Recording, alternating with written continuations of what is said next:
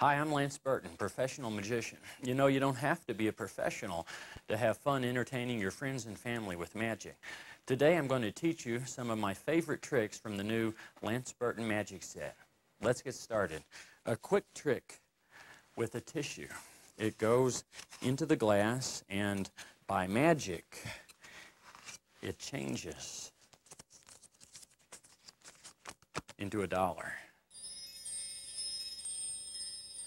You need a glass and the little plastic mirror insert. It's a double-sided mirror that fits inside the glass. The dollar goes on one side. Keep the dollar to the back. The glass looks empty. Place the tissue into the front half of the glass, turn the glass over, and pull the dollar out. It's just that easy. Here's a trick that'll make you really popular with your friends. A little square box and a round tube. You show them both empty. You use a little magic. And look, candy, which you can pass out to your audience. The secret to the trick is this little black tube. This is the load chamber. Before you start the trick, you load the candy into the tube and you place it on the tray. Cover the load chamber with the yellow tube and cover that with the box. Now you can show the box empty and you can also show the tube empty because the load chamber is invisible because it's inside the box and it's painted black. To produce the candy, remove the box, remove the yellow tube and the load chamber together.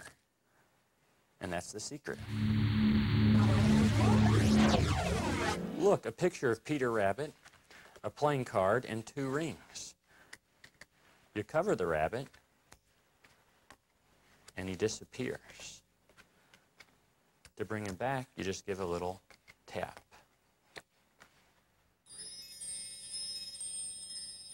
The secret to the trick is this little false bottom. You peel away the outer edge, then you can stick it to the bottom of one of the rings, like this one. Cover the rabbit like this, and it looks like the rabbit's disappeared, but it's actually right there. A trick with a glass, a tube, and 3 balls. The green ball goes in first, the orange ball second, the red ball goes in last. Look, the red ball's jumped to the bottom. Look, you know where the green ball is. The orange ball goes on top, the red ball goes into my pocket. And look, the red ball's jumped back to the middle. The secret to the trick is you have an extra red ball. I'll use this clear plastic tube to demonstrate. At the beginning, the extra ball is inside the tube, and you just pinch it there with your fingers. Drop in the orange ball, and secretly drop the red ball. Put the green one in. When you lift the tube, pinch the top red ball. Now, to make the ball jump into the center, you do it this way. Place the ball in your pocket, and that's the secret. Kim, you like card tricks, don't you? Look, all the cards are different. I'm going to riffle through the deck. I just want you to say stop. Stop. And you stop me right there on the ace of spades. It goes into the middle of the deck. I tap the deck, and it jumps to the top. It goes back into the middle, and again, it's back on top. I'll make 3 piles with the cards. I just want you to point to one of the piles, that one. And look, there's your card. I know what you're thinking. I don't take any chances. I'll take the top card.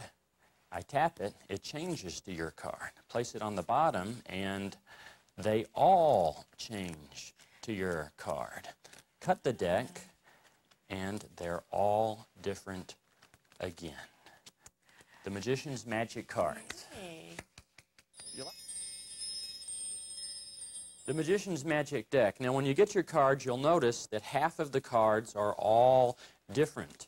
Half of the cards are all the same card. In this case, these cards are all the 8 of diamonds. Now, before you can perform the tricks, you have to set up the deck. Place your key card on the table first, then place an indifferent card. Place another key card, another indifferent card, and keep doing that till you go through the entire deck. Now, I have a deck here that's already set up. This deck happens to be the ace of spades as the key card. Now, the other thing you need to notice about the deck is the key card is a little bit shorter than the regular card. And what that allows you to do is, if you flip the cards like this, they look all different. That's because every time a card flips down, there's actually two cards flipping down, an indifferent card, and right behind it, a key card. So you can have someone select a card by saying stop. No matter where they stop you, you're going to stop on one of the key cards. It's in the middle of the deck, you tap the deck, and it looks like it came to the top. But that, of course, obviously is just another key card. No matter where you cut the deck, you'll always wind up with a key card on top. If you place the key card on the bottom of the deck and you riffle the deck in the opposite direction, it looks like all the cards are the same. A trick with a short piece of rope, a medium length piece of rope, and a long piece of rope. I'm going to use these ropes to hypnotize you.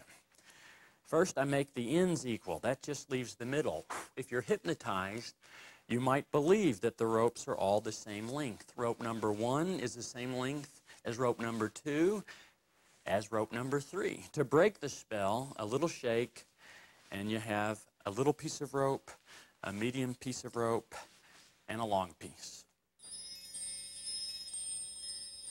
The ropes are not gimmicked in any way. The secret to the trick is if you fold the long piece of rope in half and add to it the short piece of rope, they are the same length as the medium piece of rope. Now, how do you get to that? Let me show you. Place the short piece of rope into your left hand first, then place the medium piece of rope, then the long piece of rope. Bring the end of the short piece up and switch it with the long piece. That's all you have to do. Then bring the medium piece up, then the long piece up. Pull these 3 ropes with your right hand, and it automatically goes into the position where it looks like they're the same length. This is the situation you have now with these 2 hooked together. Now you're going to do what we call the false count. You're going to count the 3 ropes. You have them in your right hand. Pull out the medium length piece of rope and you say, that's 1 rope. You go back, you leave the medium piece, and you take the 2 together. And you say, that's 2 pieces, and then you recount this one again. That's 3 pieces of rope, the same length. Now, to end the trick, all you have to do is grab the long piece of rope at the bottom, bring it up, pinch it together with the medium and the short piece, shake it, and you're back where you started. Here's a fun trick. Take a bowl and fill it with popping corn. Cover it with the second bowl and tap it with the wand. Look, now you have twice as much corn. Level off the corn and magically it changes into popcorn. Here's the secret to the trick. You have a clear plastic lid which fits over the bowl. Fill the bowl with popped popcorn and then put a little butter or a little margarine right around the rim of the bowl. Press the clear plastic lid on top of it and the butter will cause it to stick like that. Your second bowl is ungimmicked. Now you're ready to start. Pour the unpopped corn into the bowl. Cover it with the bowl that has the gimmick on it. Turn it over, tap it with the wand, and it looks like the corn is doubled in size. Push the unpopped corn off of the bowl, grab the clear plastic lid and pull it off and show the popcorn. The clear lid you can just drop behind your magic table.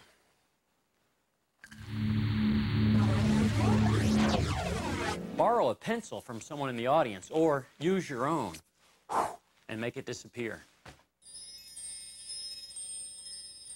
This is the magic pencil vanisher. It's a little plastic cup that the pencil fits into. It's attached to a piece of elastic.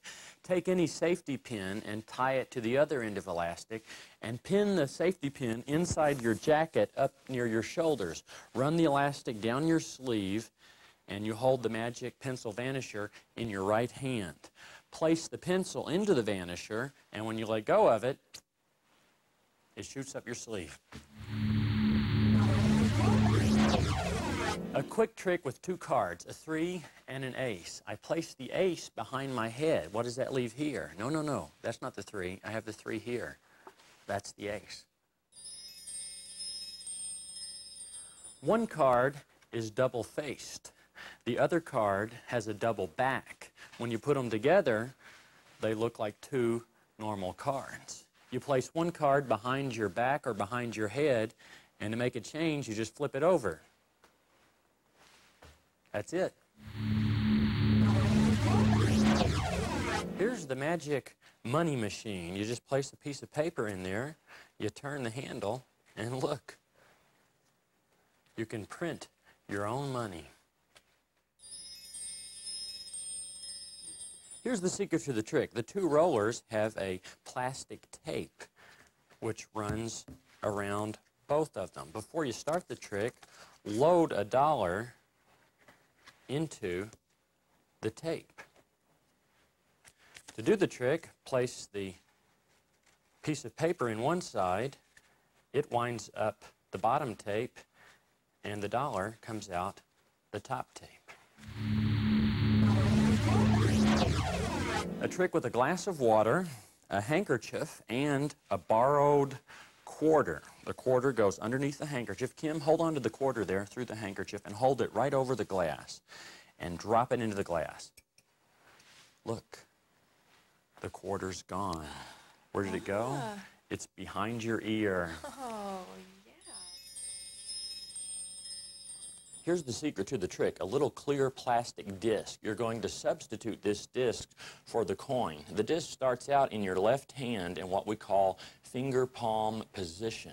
Show the glass of water to the audience and the handkerchief. I'm going to use this see-through handkerchief so you can follow the action a little better. The handkerchief goes over your left hand and you borrow the coin from the spectator. You pretend to place the coin under the hanky. What actually happens is the coin goes underneath, but it stays in the right hand in finger palm position, and you just pick up the clear disc and you ask the spectator to hold on to it. They think they're holding the coin. Position the coin over the glass and ask the spectator to drop the coin. It goes into the glass. It looks like it's gone. Now remember, you still have the coin in your right hand. You reach behind their ear and reproduce it. Kim, I want to show you the rabbit trick. Well, they're not real rabbits. They're just little sponges cut out in the shape of rabbits. Hold your hand out like that. I'm going to hold Peter Rabbit, and I want you to hold Gladys. That's his wife. Hold real tight. Peter Rabbit's at the top of the hill. He wants to go visit his wife, but he doesn't want the nosy neighbors to see him. I make him invisible. He jumps into the rabbit hutch. Did you feel anything? No. Slowly open your hand up. And look, you have both rabbits. Now look, I'll do it again. This time I'll let you hold Peter and Gladys. Squeeze real tight. One will jump from your hand into my hand. Count to 3 out loud. 1, 2, 3. Oops, it didn't work. Oh, I know. You forgot to say the magic word. Say, Peter Rabbit, go to town. Peter Rabbit, go to town. Slowly open your hand up. Oh, look. Baby. They had baby rabbits. Oh. That's the rabbit trick. Yay. I saved the rabbit trick for last because this is my favorite trick. It also requires a little more practice than some of the other tricks in the set. You get the two big rabbits, the mama and the papa, and you get 4 little baby rabbits. The baby rabbits place in your right pants pocket. We'll come back to those in a little bit. Now there's only one move that you have to learn to do this trick. It's called a false transfer. In other words, this is a transfer when you place the rabbit from your right hand into your left hand. This is called the false transfer. You pretend to place the rabbit from your right hand into your left hand. It's actually here, still in your right hand. You just close the left hand and it looks like you've placed the rabbit in the hand. So when you do the performance, this is what you do. You do the false transfer. You immediately pick up the mama rabbit, place that into the spectator's hand. You're actually placing both rabbits in the spectator's hand. You tell the little story of Peter Rabbit wanting to visit his wife. Show your hands empty. The spectator opens their hand, and there's both rabbits. Now, while the spectator is reacting to that, you slip your hands into your pockets nonchalantly, and you take out the baby rabbits. Just sort of pinch them together in a little ball. And you say, look, I'll do it again. This time you hold both rabbits. And you pinch the baby rabbits there in between the mama and the papa. You hold both rabbits, one will jump from your hand into my hand. Count to 10, count to 3, whatever you want to do. You show your hands, it didn't work. Say the magic words, Peter Rabbit, go to town. The spectator opens their hand, and there's the baby rabbits. Now this trick you won't be able to do after a few minutes practice, but if you'll practice it for 15 minutes every day for a week, you will be able to do it. And I guarantee you, it's a trick you'll do for years to come. Well, thanks for watching. You know, I got my first magic set over 30 years ago. I always enjoyed performing magic for my friends and family, and what started as a hobby eventually became my profession. Now remember, you don't have to be a professional to have fun with magic. As you're learning these tricks, practice them in front of a mirror. That way you can see the trick exactly the way the audience will see them. And don't forget the most important thing. Have fun. If you're having fun, so will your audience. Good luck.